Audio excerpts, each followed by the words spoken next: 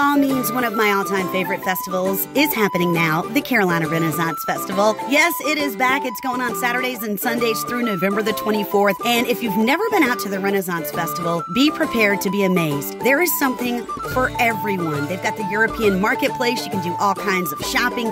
They've got amazing food. They've got drinks, including some beers. I like to have one or two of those when I go. There's all kinds of activities for the kids, castles, cottages, jousting. They've got juggling, magic, comedy, mermaids. I love the mermaids. There's something for everybody, games and rides. If you've never been out here, you've got to make sure that you get out here this year. The weather is perfect, and you're going to have a fun-filled day going back in time. And when you see the Queen, make sure you wave. Tell her I said hello. The Carolina Renaissance Festival is going on Saturdays and Sundays now through November the 24th. And you can find out more details. Just go to K1047.com. We've got info there. Enjoy.